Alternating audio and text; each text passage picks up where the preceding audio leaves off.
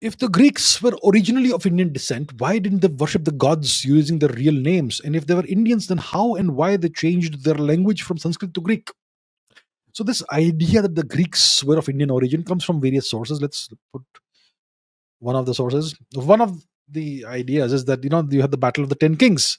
Okay, now and those 10, 11, 12 clans were expelled from India forever, and they became the originators of the Indo-European languages across Eurasia. So, Talagiri, 10 Kings, I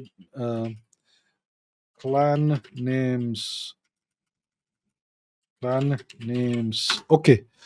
Was Vishwamitra, etc. Let's see. The Dashrajna Battle of the Ten Kings and Lena. Okay, so who are the opponents of King Sudas? The Prithus, the Parthavas, the Parthians, the Parshus and the Parshvas, the Persians. There we have it. You can see already the Shimus, the Brigus, the Druhus, the Alinas, the Paktas, the Pakti, and the Pashtuns, the Bhalanas, the Bolanpas, the Shivas, the Visharins, uh, and so on. So he tells you who these people were: the Simu, the etc. Nuristani, Pishanin, the Paktun, Pakta, the Bolani, Bhalana, Parthians, Parshva Persians, Madra, the Madai, the Medes, the Khiva, the Hai, Alina, Sarmatians. So when it comes to Greece, the Alina clan that faced off against, which was one of the 11 or 12 clans that faced King Sudas, the Alina, they probably are the originators of the Hellenic people. The Hellenic people are the Greek people, obviously, right? So that is a strong possibility. It is not proven for sure, but it's a strong possibility. Now, if this battle happened around 6000 BC, and Greece became a great high civilization 2000 BC, that's 4000 years. That's a gap of 4000 years. A lot happens in 4000 years, and it explains a lot if this theory is true. Now, tell me something.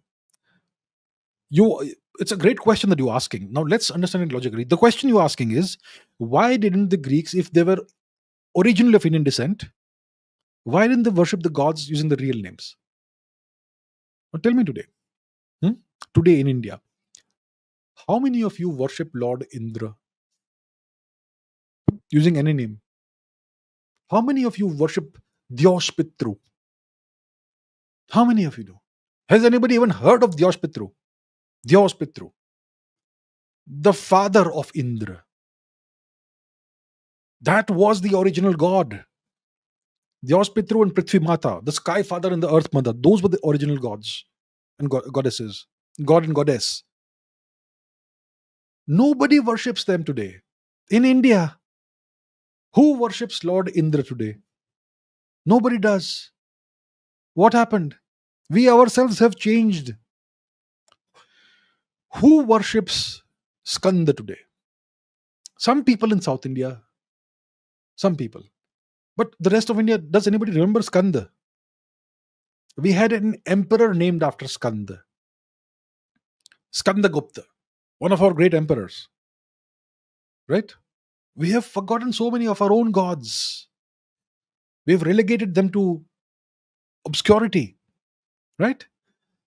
And we have so many new names for gods and goddesses. I mean, we have multiple names for gods and goddesses. That evolution happens in India also. And if the question is, why did the Greeks change their language from Sanskrit to Greek? Well, simple question. How many of you speak Sanskrit today in India? How many do?